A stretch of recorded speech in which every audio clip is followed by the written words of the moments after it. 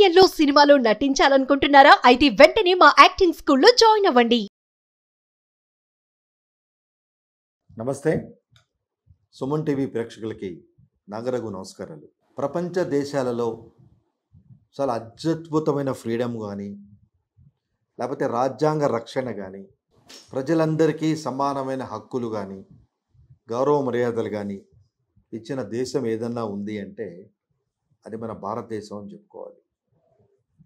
ఎందుకంటే భారత రాజ్యాంగాన్ని రాసిన మేధావులు భవిష్యత్తును ఎంతో దృష్టిలో పెట్టుకొని ఏ రకంగా మనం ప్రజల యొక్క హక్కుల్ని వాళ్ళ బాధ్యతలని పరిగణలో తీసుకోవాలనే విషయాన్ని చాలా స్పష్టంగా పొందుపరచడం జరిగింది.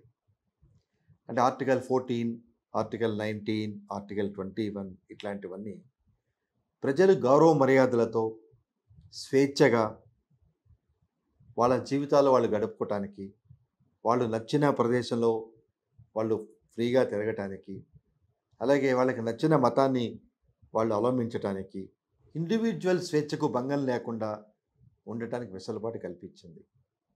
కానీ at the same time there are some restrictions also.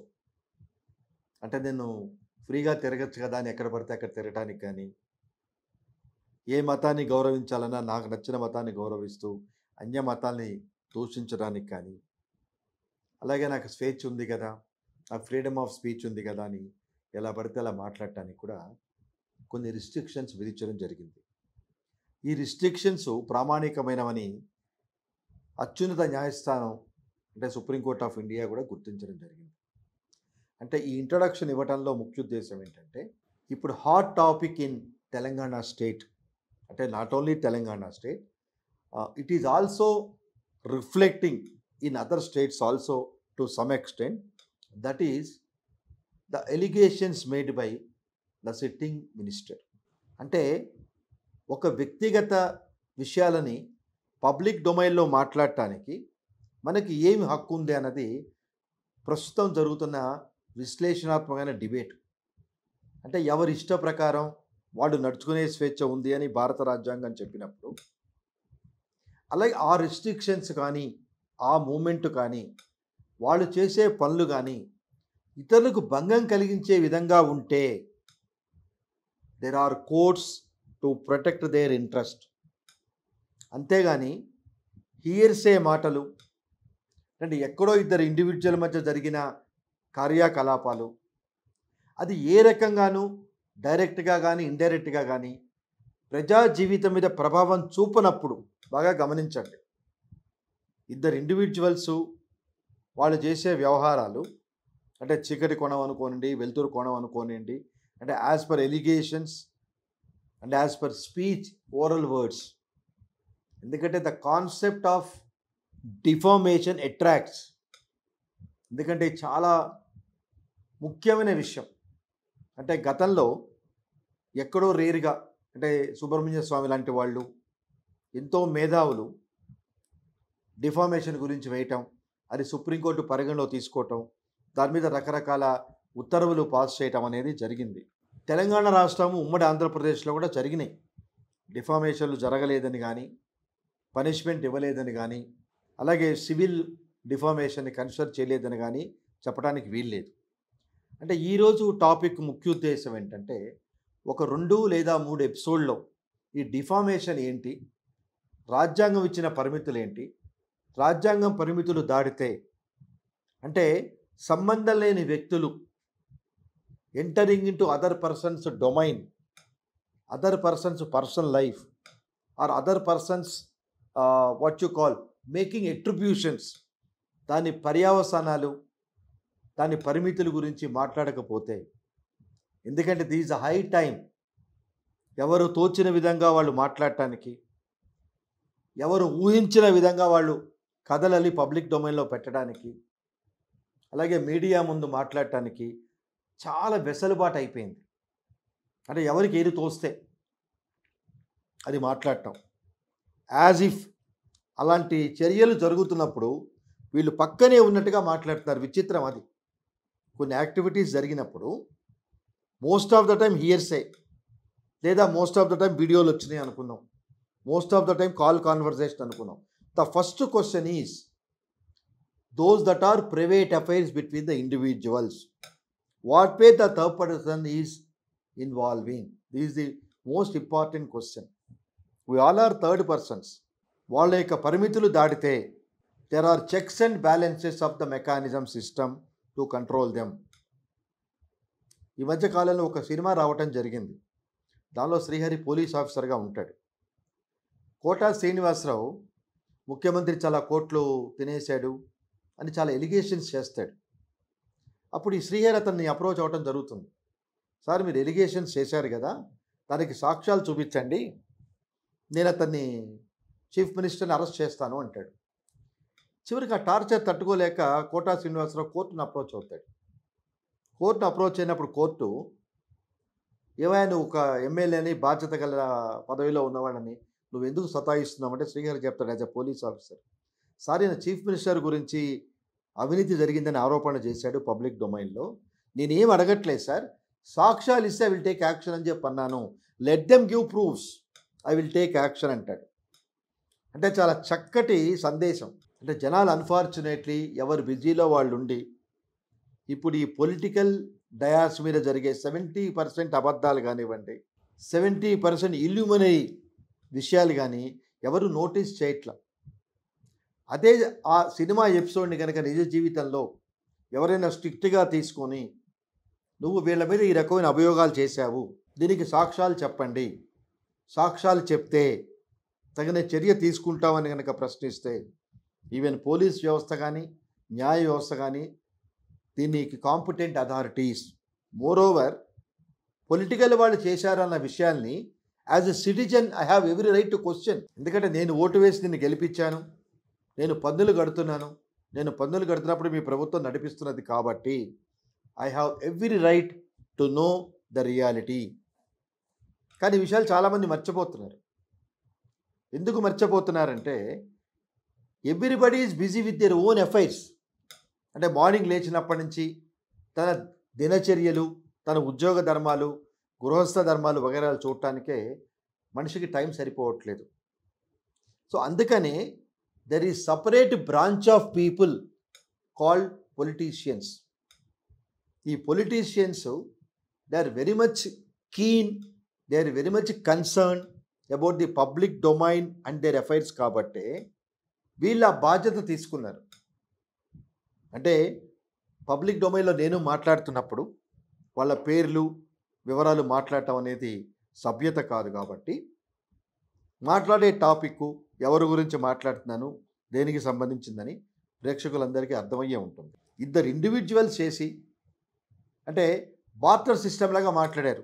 నువ్వు నాకు ఈ పని చేసి పెడితే నేను నీకు ఈ ఫేవర్స్ చేసి పెడతాను. ఆ ఫేవర్స్ చేయలేదు కాబట్టి సబ్సిక్వెంట్ రోజుల్లో ఆ ఫ్యామిలీ కొలాప్స్ అయింది. సరే, బాగానే ఉంది.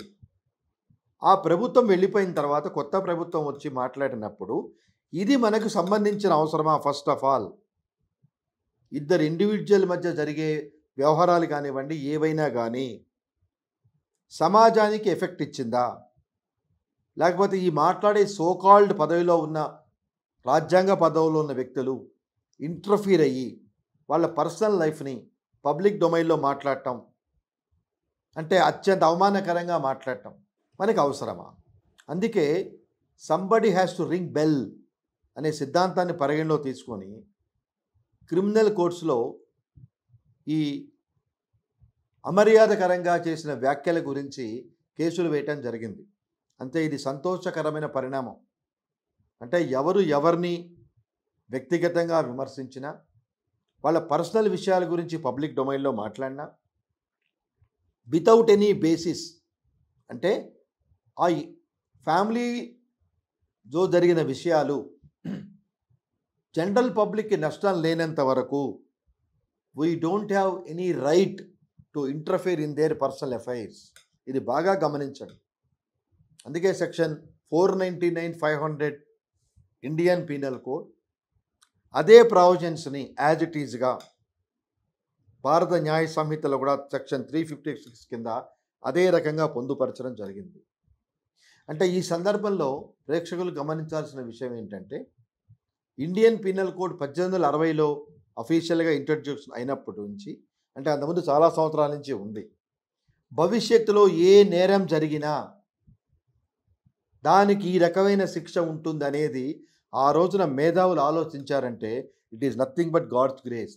అంటే మీరు ఏ తప్పైనా చేయనండి, అది ఇండియన్ పీనల్ కోడ్లో ఉంది.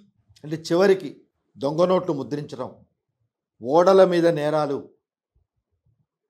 పిల్లల్ని కిడ్నాప్ చేయటం, డౌరీ డెత్, బైగమి, అంటే కళ్ళు మూసుకొని ఏ నేరం మీరు ఆలోచించినా ఆ నేరానికి తగిన శిక్షలు ఇలా ఉంటాయి అని ఇండియన్ పీనల్ కోడ్లో రాశారంటే సాక్షాత్ ఇది భగవంతుడి సృష్టి అని అనుకోవాలి. అంటే నేను మాట్లాడేది 1860లో బుక్ వచ్చిందంటే అంతకుముందు 100 సంవత్సరాలు బ్రిటిష్ టైంలో కూడా ఉన్నాయి. అవన్నీ ఈరోజు జరుగుతున్నాయి.